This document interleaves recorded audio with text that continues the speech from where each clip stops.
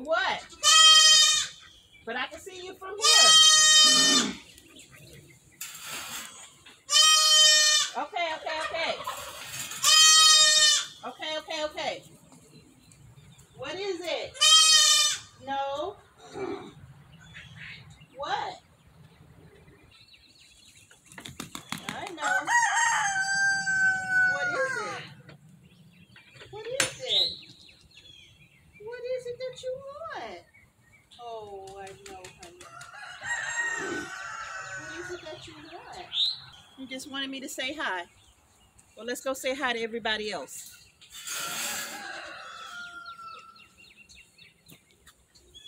I think he just wanted me to come and say hi to him. Hi, baby. Hi, baby. How are you? It's good to see you too. Oh, yes it is. It's good to see you too. You're so sweet. He's such a sweet baby. But he's been calling for me this whole time. Welcome back to Homestead Heart. And we're going to talk about what we do with them extra meat birds. I mean, those extra male chickens, those roosters. What do we do with them when we got so many? We can't keep them all. Can we, Buck? Oh, we can't keep them all. Can we, Buck? No, we can't. No, we can't. I know.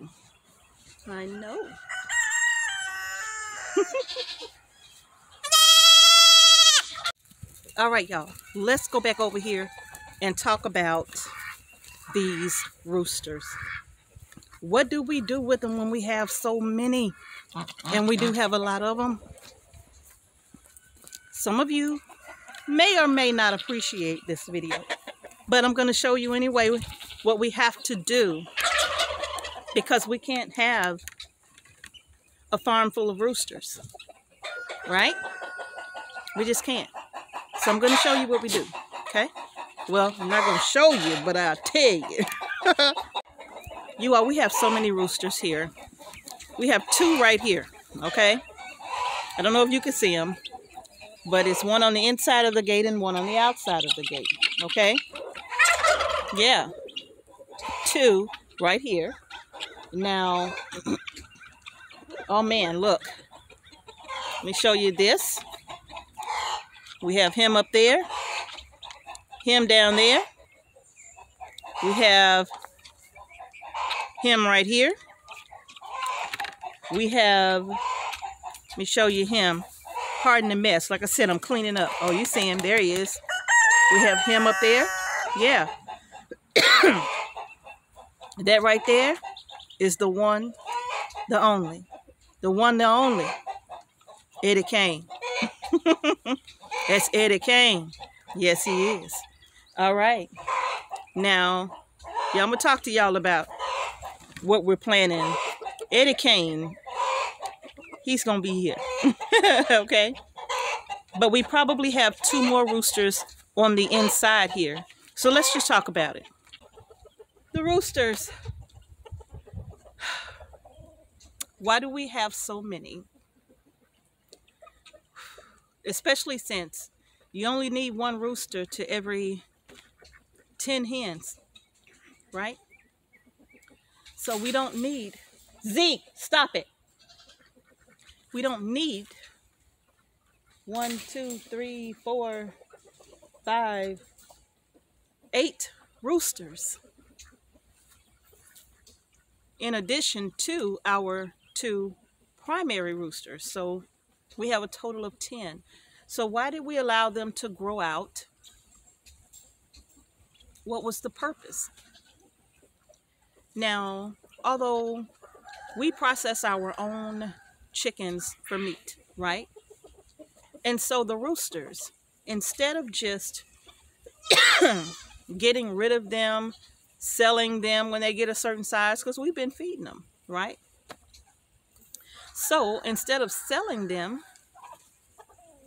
what we decided to do was to be able to have another form of meat for our boys, Grizz and Moo, right?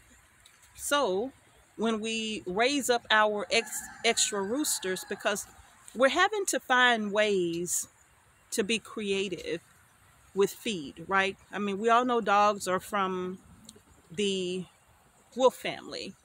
So that means that they're used to a raw diet, not the processed stuff that we buy in the bags, right? Now, processing chickens for them and cooking that meat and then chopping it up kind of thick and coarse, you know, that would be a way for us to stretch their food, because we really have to find a way to be able to feed them without depending on pedigree or Imes or Blue Buffalo. We can't even afford that. But you all, we have to find a way to be able to feed our dogs so that they can still work on this farm in case we cannot get those things for them. We have to find a way to feed them ourselves. Okay? So that's why we allowed the roosters to continue to grow up. And then from there, we will process them. And we're going to keep that cycle going. We're going to continue to incubate our eggs, and we'll continue to take the roosters and do what we do. All that we don't keep, we'll continue to do that. That's going to be a source of protein for our dogs, right?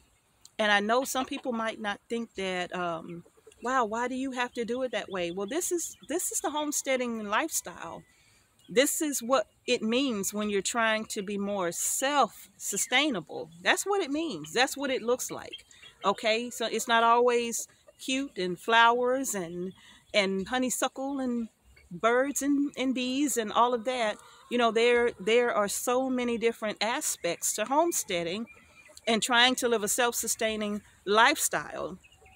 And some of it is just not pretty, you know, but that's just the fact. That's just a matter of fact about it. Okay, we process our own chickens, our own turkeys, our own ducks. We have quail. You know, we process all of these things to be able to sustain us. Okay, we're not vegetarian, so that's what we do. Okay, now when it comes to our boys, we want to do the same thing with our dogs. Yeah. And Jackson loves vegetables. So it's not really difficult for Jackson, because Jackson is going to eat, he'll eat whatever raw vegetables I chop up and feed it to him. He's going to eat it. He loves vegetables, especially carrots and green beans. Okay. So you all, that's what we're going to do with all of these extra roosters. And it's just about that time as well. We've had them since last summer, late last summer. They are, let me see, December, January, they're about 8 months old, you know. And so we allowed them to free range and grow out and all of that for the sole purpose of being able to supplement feed for our boys. Okay. So now we're not going to show that in a video. We've already done a chicken processing video where we went into great detail about it. So if you want to see that, then I will post a link to that video as well. But that's what we're planning to do with our excess roosters. We're not selling them. We're not giving them away. We have a plan for them. And also, you are having an incubator that helps, because we can incubate as many eggs as we like for the sole purpose of raising hens for eggs or raising them for meat for our boys. We can do that, right? And process it for them in a way that is safe for them to eat without no seasonings and won't be no curry powder and all of that. But anyway, you all, that's the plan. When it comes to our goat boys, we are weathering them. No, we're not processing them for meat. The wethers will be companions, okay? They will just be companion goats for Zeke and for Nina, especially until we can get another doe for her, because goats don't like to be alone. So we have to make sure that each one has a companion, okay? But that's it, you all. I just wanted to talk to you all about what we're going to do with all of these 8 additional roosters to the 2 that we keep primarily on the farm. We have a rooster for the big hen house, and we have a rooster for our chickens on the other side over there. We have some olive eggers over here, and our regular brown egg layers are over here. And I think we have like 4 roosters over here or something like that. We got a lot of them.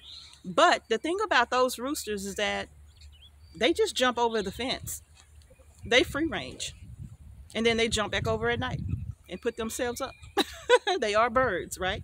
So you all, I just wanted to share that with you, that if you were thinking about, if you have a flock of birds, and I know times are getting crazy, and you were thinking about, man, how am I going to continue to feed my dogs and all of that? Well, that's one of the ways that we have come up with to be able to supplement their feed until we can get a constant, a permanent solution for them in case things are just so expensive that we just can't afford to buy what we would normally buy for them. You know, we may have to buy a bag of feed for them and then just do like a half and half with the feed and the chicken to make the dog food last longer until we can figure out a way to completely make our own feed for the dogs, right? So that's where we are right now. We're still learning, but this is our step. This is our first step to making sure that we are sustainable for us and our animals. Because if you are preparing, you all, you have to understand, if you got animals, you can't forget about them. You can't forget about them. And so we certainly can't forget about our dogs. And we need to find a way to be able to feed them without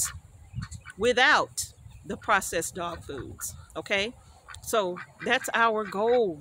And I know some of you may know how to do that already. And if you do, we would love to hear about that in the comment section below. Tell us how you do it. Tell us how you feed your dogs without buying the processed dog foods out of the store, to make sure that the dogs are getting the protein that they need, the nutrition that they need. What do you do?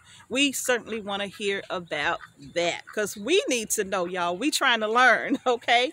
But that's going to do it, you all. Thank you all so much for joining me out here on the farm today. I'm just getting a lot of work done because it's just about planting time. We got another frost coming. Man, I need to talk to y'all about that frost date thingy-majiggy. But anyway, can't go by that right now. Thank y'all so much for watching Homestead Heart. Don't forget to subscribe to our channel. Hit the notification bell so you don't miss any videos we upload to our channel. Thank y'all for watching. Peace and blessings to each and every one of you. I'm going to see y'all in the next video.